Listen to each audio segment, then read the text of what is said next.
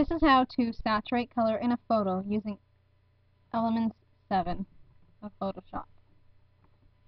Under Edit, click Guided. Down at the bottom of the list, click Saturated Slide Film Effect. Click Apply.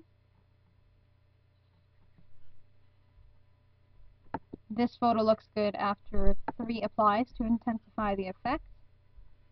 Click Done. Back at the top under Edit, click Full.